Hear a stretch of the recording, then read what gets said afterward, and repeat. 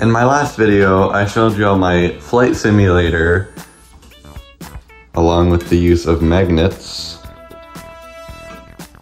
But today, I'm going to show you something completely different. So, you are all probably familiar with component cables, or AV cables, or whatever you want to call these. But I recently found this weird cable, which I think was in my last video, but I didn't talk about it. It was just sitting there. And if you take a look at this, there we go.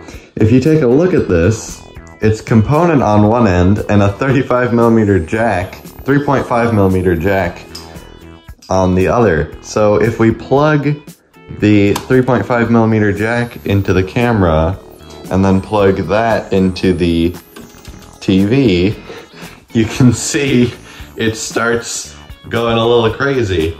So if I whistle, it doesn't look perfect on the phone, but it is pretty much perfect little lines. Let me change my frame rate.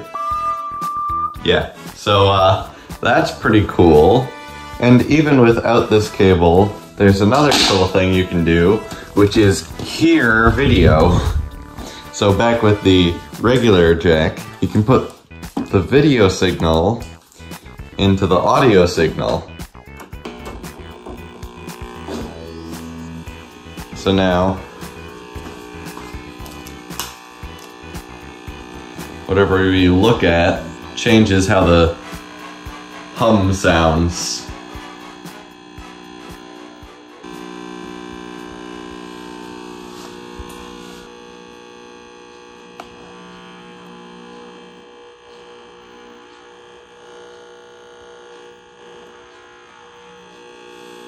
I wonder what zooming in sounds like.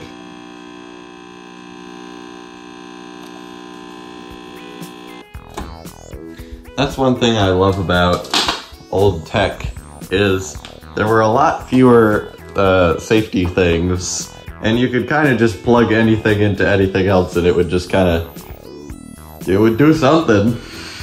So now let me grab my laptop and let's play with some waveforms. Laptop acquired. So this is just a free waveform online app with a bunch of ads. So if we turn up the volume, there's our waveform. So it's currently a sine wave, but we can make it a sawtooth, or a square wave,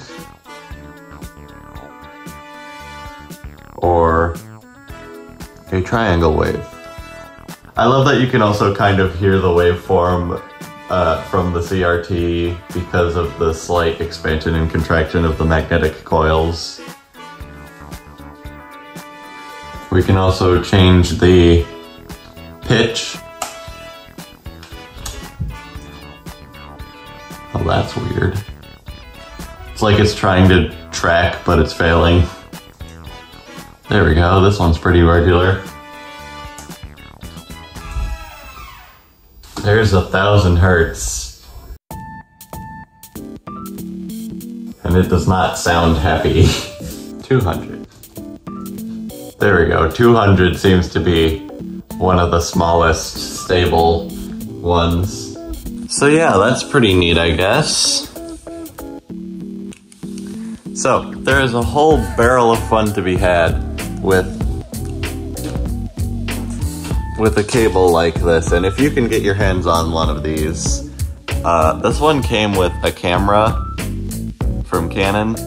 I think it was originally meant for like data or something, I don't really know, but if you can get your hands on one of these, this is super fun to play around with, and I think it would also be pretty darn easy to make one of these.